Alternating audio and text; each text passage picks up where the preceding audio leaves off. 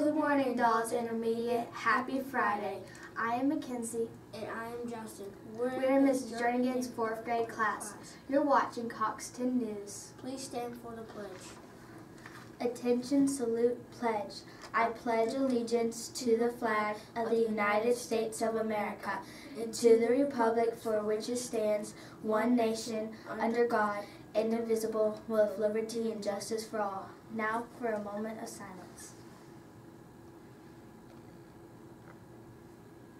You may be seated.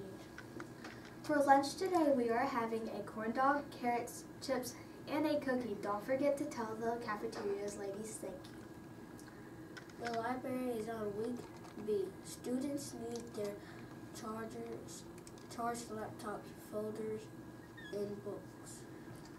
Counseling is on week B1. Students need their scissors, glue, and a pencil and crayons or markers. Now it's time for our special announcements. Good morning.